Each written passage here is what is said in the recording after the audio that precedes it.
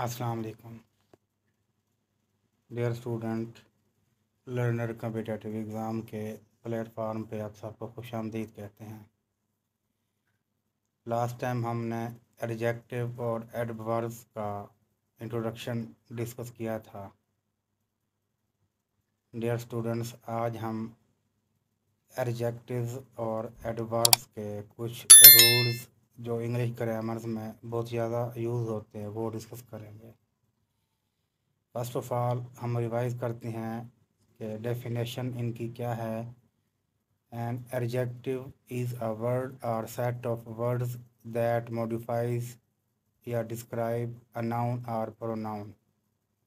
Adjectives may come before the word they modify.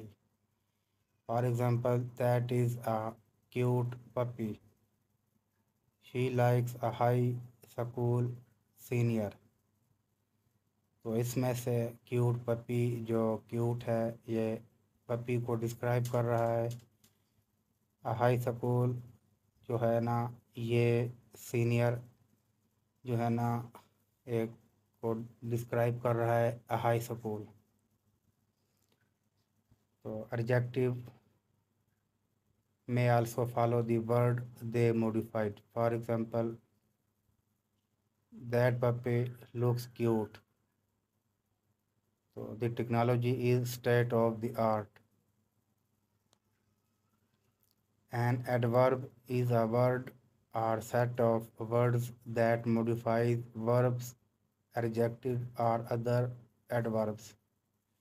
Adverbs answer how, when, where, why, or to what extent, how often, or how much. For example, daily या completely. Example में देखें he speaks slowly. तो ये tells how, वो कैसे बोल रहा है। ये बोलता है speaks slowly, slow से slowly.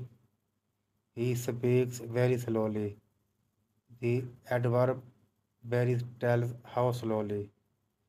They arrived today. Today का मतलब बताता है कि when, वो कब पहुंचा। They will arrive in an hour. तो ये एडवर्ब फ्रेज है, बता रही है कि वो कब पहुंचेगा। Let's go outside. तो ये आउटसाइड जो एडवर्ब है ये बता रही है कि वेयर, कहाँ जाना है। We looked in the basement. तो ये एडवर्ब बता रही है कहाँ, वेयर कहाँ की, वेयर के बारे में बता रही है। In the basement. Berne left to avoid trouble. तो ये बता रही है phrase Y. George works out strenuously. तो what extent, George works out whenever possible. तो ये what extent को बता रही है। अब इसके कुछ रूल्स हैं, हम वो डिस्कस करते हैं। First of all rule number 1, many adverbs and in ly but many do not. Generally, if a word can move ly added to its adjective form, place it there to form an adverb. जैसे कि she thinks quick, तो she thinks quickly. How does she think? तो think का मतलब quickly. How does she think quickly? She is a quick, तो quickly thinker या quick thinker के बजाय quickly thinker. She thinks fast से फास्टली। तो fast never has ly attach to it. We perform badly. Badly describe how we perform, so ly is added. Rule number 2, adverbs that answer the question how sometimes cause grammatical problems. It can be a challenge to determine if ly should be attached. Avoid the trap of ly with linking verb such as taste, smell, look, feel, which pertain to the senses. Adverbs are often misplaced in such sentences which require adjective instead. Example, pets, roses smell sweet या sweetly. Do the roses actively smell with noses? No. In this case, smell linking verb है जो कि एक adjective को require है to modify roses. So no ly. तो next rule next देखें the painter looked angry तो angrily to us did the painter look with I R are we describing the painters appearance we are describing appearance the painter appeared angry so no ly the painter looked angrily at the paint support splotches.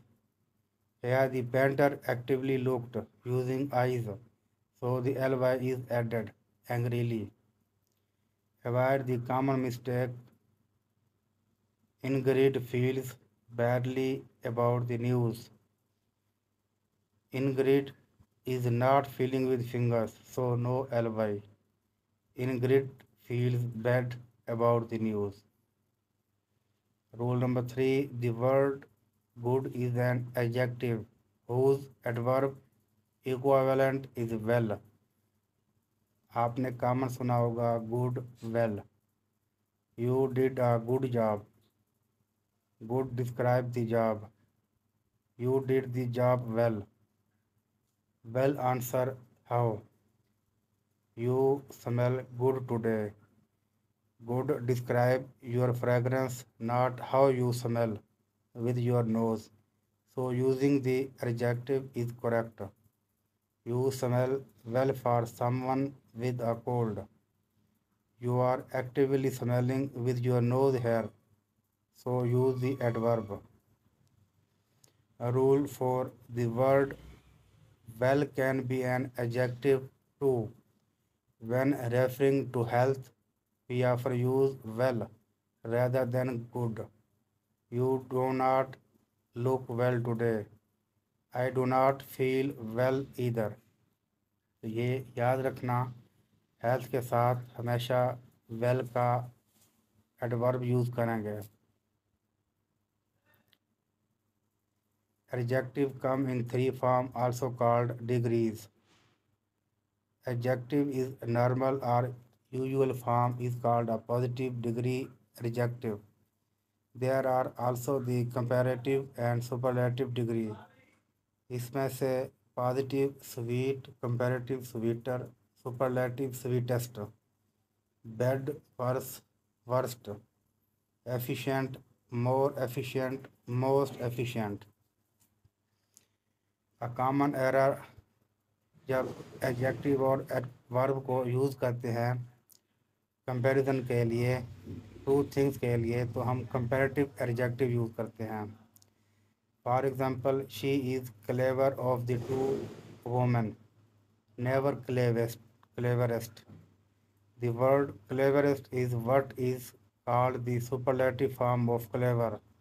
Use it only when comparing three or more things. She is the cleverest of them all. तो याद रखना है जब भी हमने superlative degree use करनी है उससे पहले हमने आर्टिकल दी लाजमी लगाना है.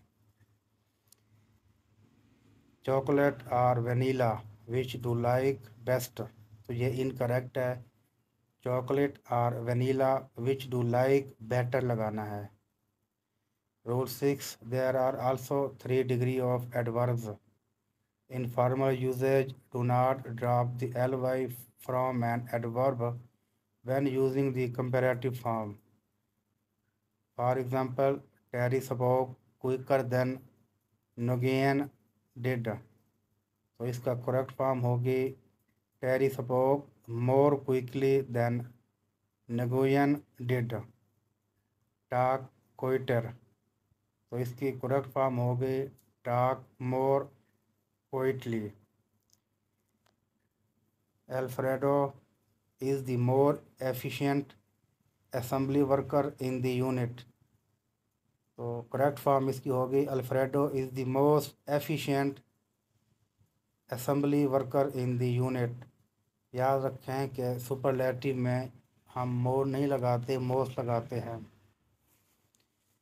When this, that, these and those are followed by a noun, they are adjectives. When they appear without a noun following them, they are pronoun. For example, this house is for sale. This is an adjective. This is for sale. This is a pronoun. तो dear student, ये adjective और adverbs के कुछ rules थे। तो उम्मीद है ये वीडियो बहुत हेल्पफुल साबित होगी। इंशाअल्लाह नए टॉपिक साथ फिर मिलते हैं। तब तक के लिए अपना ख्याल रखिएगा। अल्लाह हाफ़िज़।